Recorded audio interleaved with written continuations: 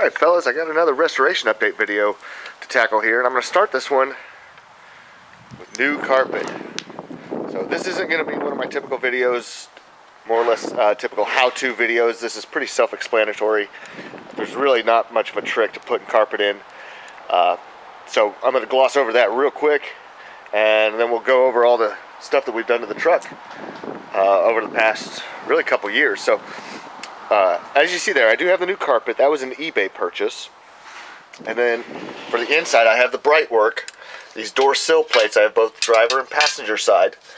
These were purchased these from LMC Truck, and these just go right down in this area, similar to that. This one goes roughly like that. They're not in their final position, but I got one hand free and one hand holding the camera, so that's where those go. As you can see, I've got a little bit of a head start. I have the driver's side seat out of the truck.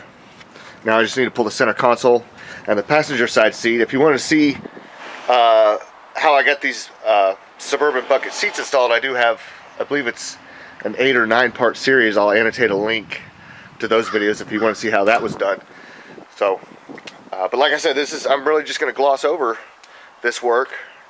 And I've got the carpet set out here in the sun, hoping it will loosen up a little bit, get some of the wrinkles out, make it a little easier, nicer when it gets installed. So yeah, I'll just set the camera up on the tripod. Probably put a lot of this in fast motion because it's just nuts and bolts. Taking nuts and bolts out. We'll vacuum out the inside. Probably get a bucket of soapy water and a sponge and wipe everything down real good, and then we'll start throwing the carpet in there.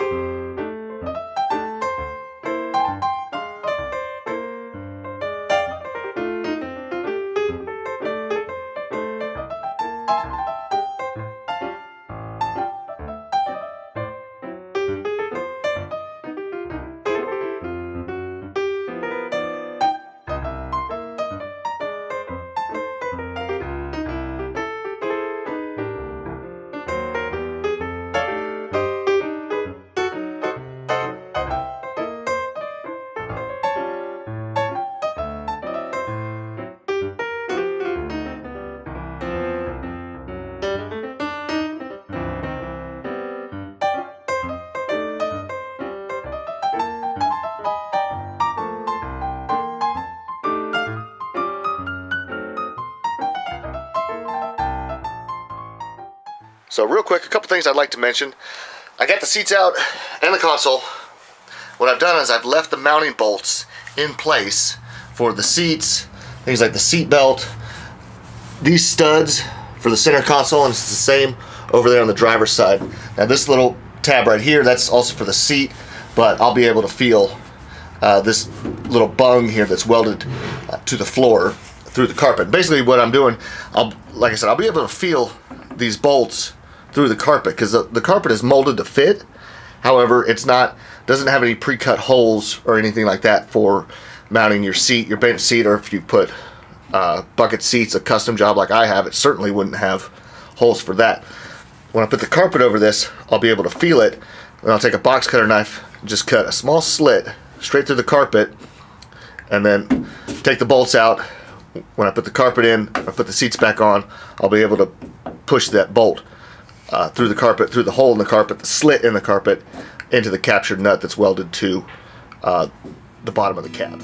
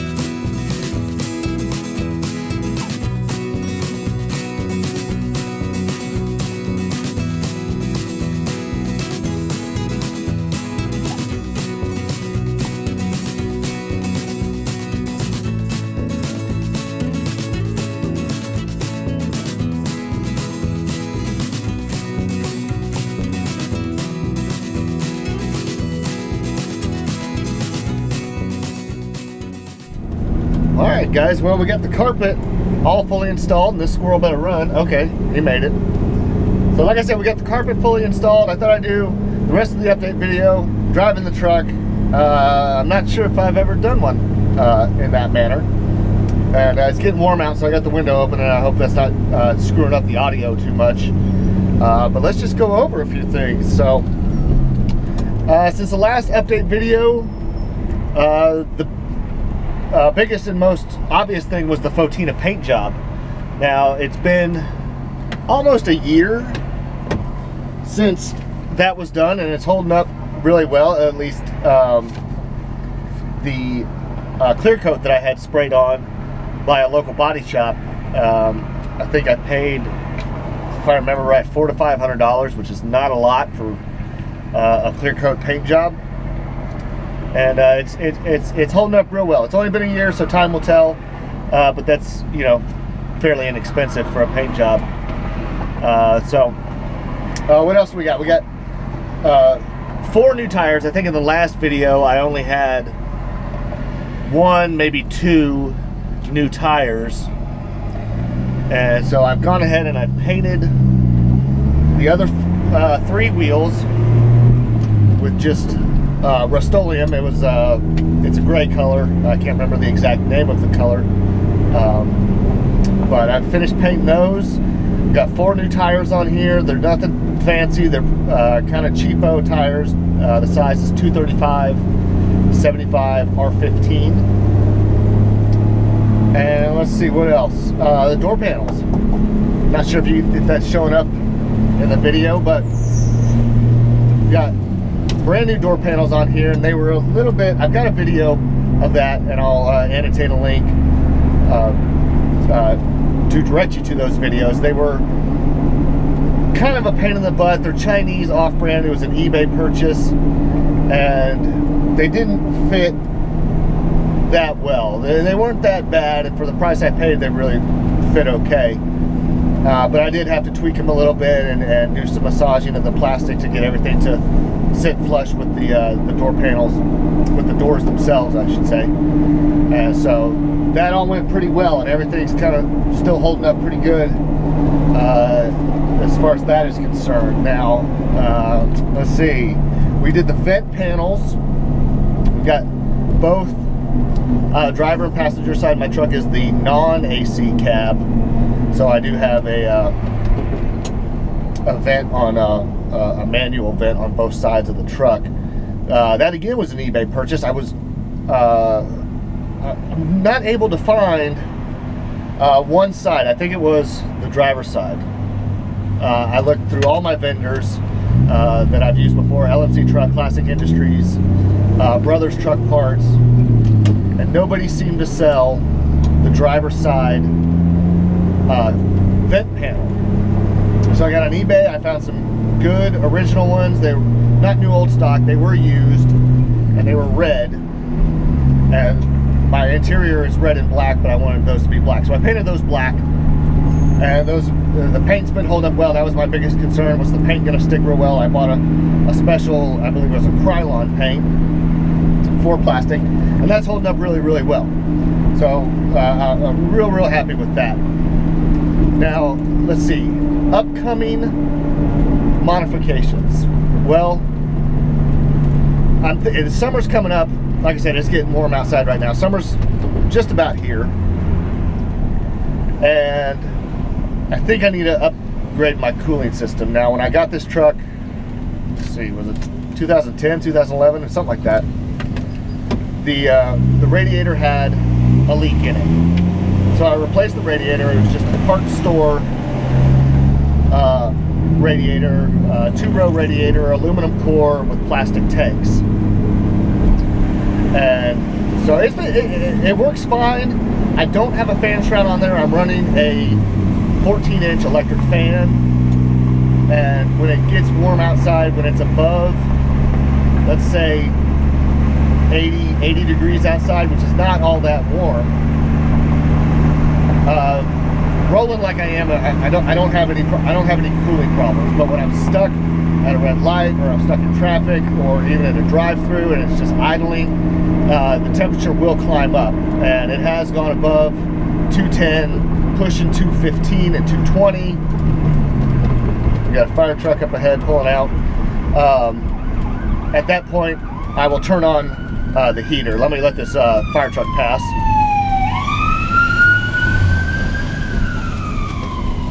Alright, so I guess you guys can probably hear me again. So I turn on the heater to vent some of that heat from the engine, and it seems to work. But nonetheless, I'm still kind of having cooling problems. So I'm likely going to upgrade to a full aluminum radiator, probably 3-row aluminum radiator, just something that's got a little more capacity, and a fan shroud. Fan shroud is going to be the biggest difference. I may not even, I take that back, I may not get a new radiator, but I'm certainly going to get a fan shroud. I'm still debating whether I want to go with a mechanical fan or an electric fan. Keep the electric fan I've got, just put a shroud on there. That should help out significantly. We just have to test it out. But I'm kind of leaning more towards the buying a whole new radiator, just to have that kind of peace of mind that I'm not going to have any overheating issues. And like I said, I may go with a mechanical fan. I've just got the inline 6 in this truck. Certainly not a hot rod engine by any means, and yes, you do lose some horsepower. It's called parasitic loss by having a lot of accessories on the engine, and a mechanical fan is one of the biggest draws to parasitic loss. But it ain't a big horsepower motor. I'm not trying to drag race. So if I lose 5 or 10 horsepower, I'm probably not even going to notice it. So I am leaning more towards the mechanical fan. And what I'm leading up to with the cooling system issues, and it's a bumpy road, is I'm going to install air conditioning. I've got my eye on a SureFit system from Vintage Air. And this truck, when I bought it, somebody had put aftermarket air conditioning in it, and I believe it was R12. It was a very funky system that I've never really seen before, in that, and maybe it was just poorly installed, but somebody actually used band clamps on the fittings. So the high pressure side and the low pressure side coming out of the compressor and then going into the evaporator core and up to the condenser and all that. It was barbed fittings and band clamps, hose clamps. So, but it did come, that system, and I still have it. I still have small components of it. A Sandin 508 AC compressor, which I believe is the same one that Vintage Air is using. It came with that and a bracket for the inline 6. So that kind of rocks. I'm going to have to adjust the bracket a little bit because it uses a V-belt and it wasn't lining up very well with my crank pulley and water pump pulley. So I'm going to have to tweak with that a little bit, but that's not a big deal. I've got the bracket. That's kind of the important thing. So I'm going to address the cooling issue so that I can run air conditioning. You know, I live in Dallas, Texas. It gets real hot in the summer. 104, 105 degrees is not uncommon. And that's with 50%, 60%, 70% humidity, just depending on the day. So it can get pretty uncomfortable, and I would like to drive this truck as a year-round. It's just a toy. It's just a project. It's not my daily driver. But I would like to be able to drive it whenever I want. And that includes in the middle of August if I want to. So I'm going to do that. We're going to put some AC in this thing. Let's see. Lastly, going to need a radio. And I'm probably going to do that last because it's not that important to me. Getting the air conditioning installed is far more important to me than having music in here, because honestly I can just use my phone. It plays out of the speaker on the bottom. It's not perfect, but it works. And you know, the head unit that I would get is one of those retro looking ones.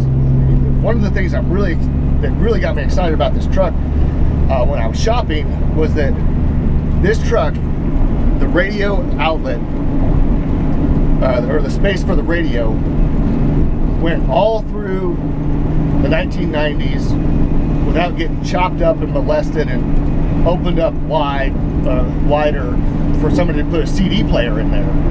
It's still original.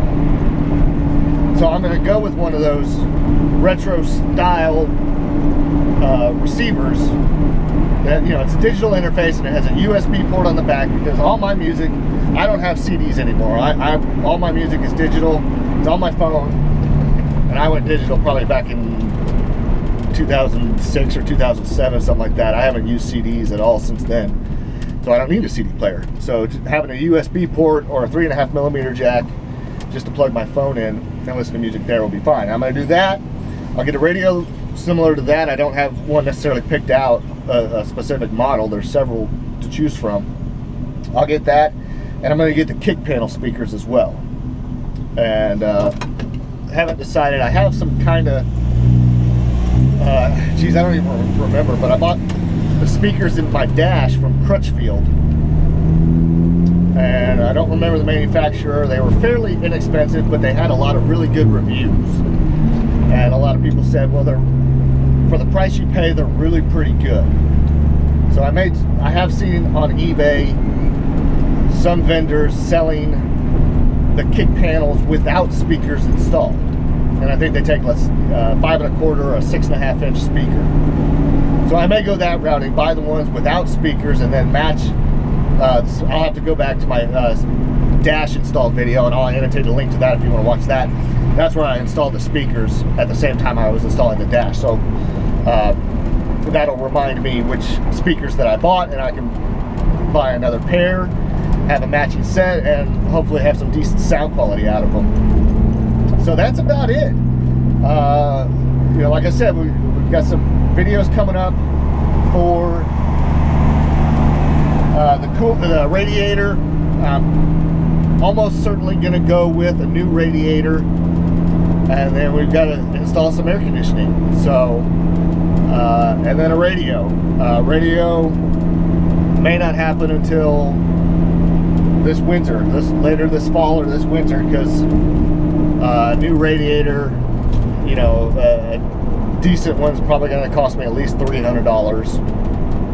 And then the AC kit from Vintage Air, I've seen it runs about, for the full complete kit, compressor, evaporator core, all the lines, everything included, runs about $1,300. So, you know, $300 for the radiator, $1,300 for the AC, that's $1,600.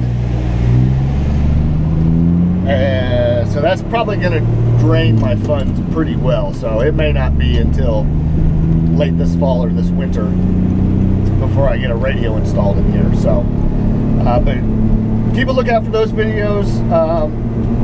They'll be coming out. So I appreciate y'all watching. And if you haven't subscribed, please subscribe.